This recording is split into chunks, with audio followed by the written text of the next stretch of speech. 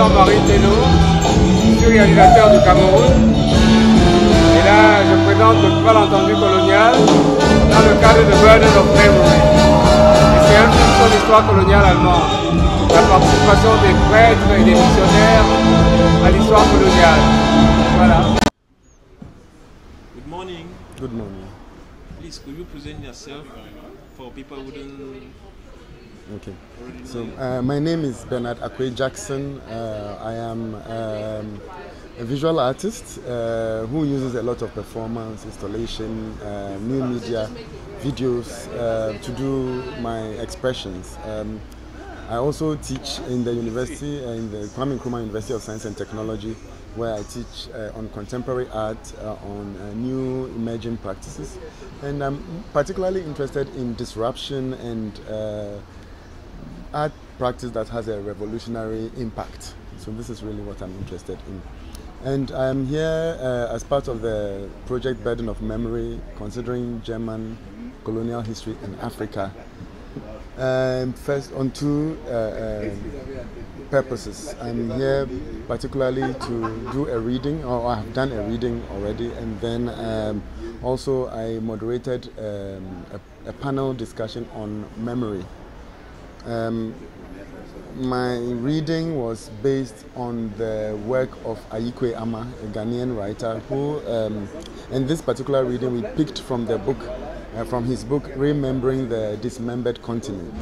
And the excerpt that I chose was his new preface to the Per Ank publication of his book, The Beautiful Ones Are Not Yet Born.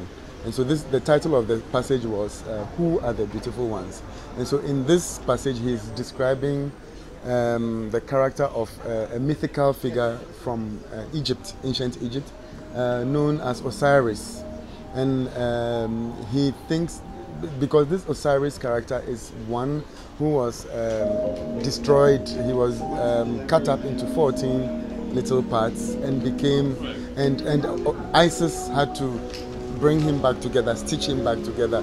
So it's like a symbol of Africa that was cut up by the colonial enterprise, and now we have to bring Africa back together before we can move forward. So I thought it was relevant to make this reading in this project. Globally, what is the project? What about the project, the Burden of Memory? So globally, I mean, it is.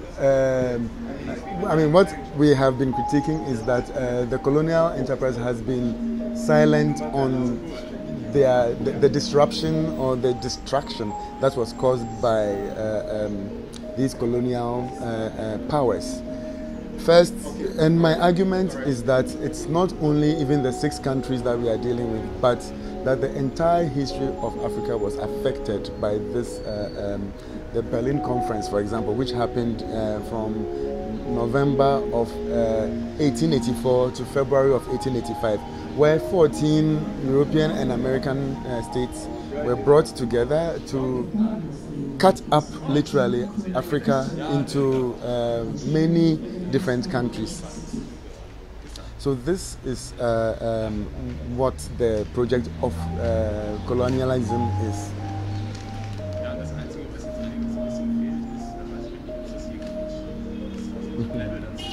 Okay.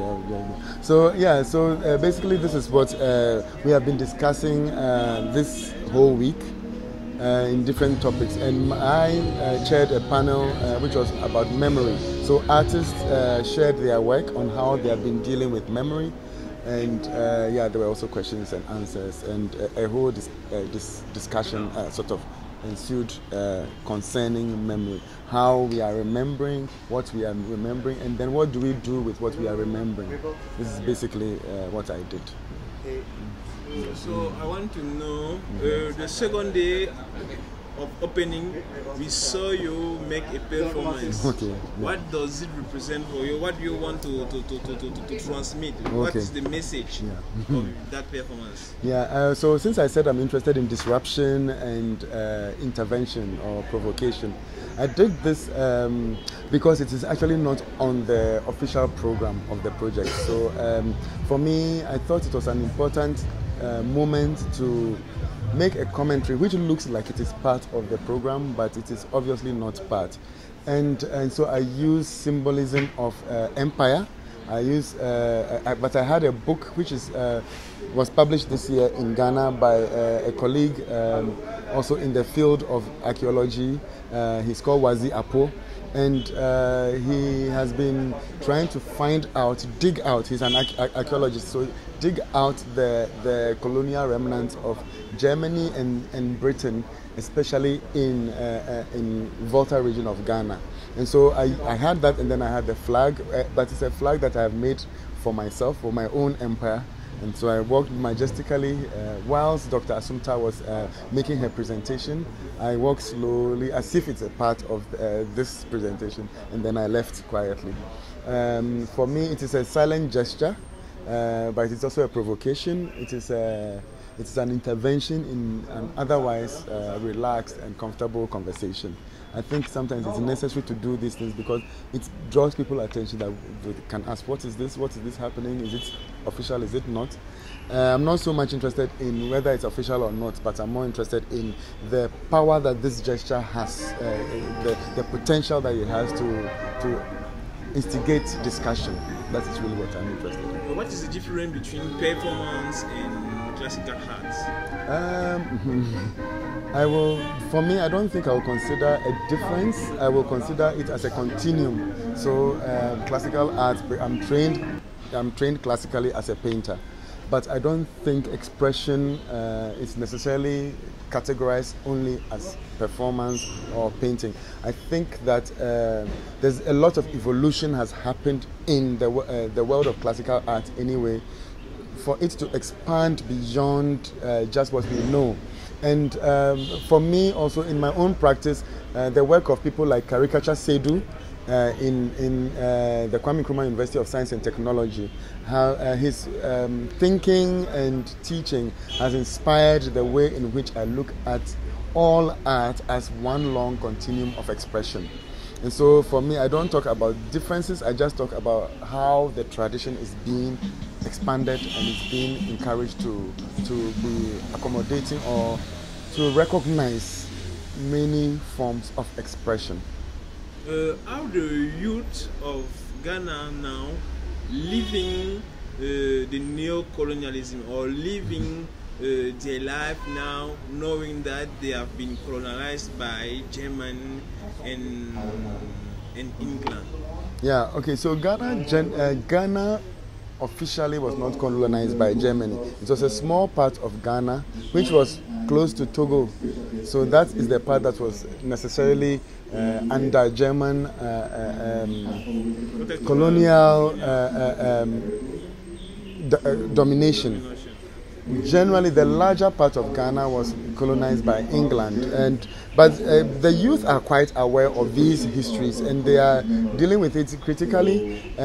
Me, I would wish that even they are a little bit more critical, because some also take it for granted. Not the youth particularly, but also some of the older generation. You can even hear people saying that, oh, I wish the Germans came back, especially in Volta region or in the English, in the larger part of Ghana also. Some will be accusing Kwame Nkrumah, our liberating leader, as being somebody who kicked out the white people too soon. And we ask, why would people have this sentiment? But people do. And so we are wishing that through our work as artists, through our work as academics, through our work as people who engage with the public, people will start realizing, yeah, there was a colonial engagement. Some aspects were fine, but most of the aspects were problematic, and this we have to deal with. And so I'm happy that younger people are engaging with this problematic past and trying to critique it for a better future.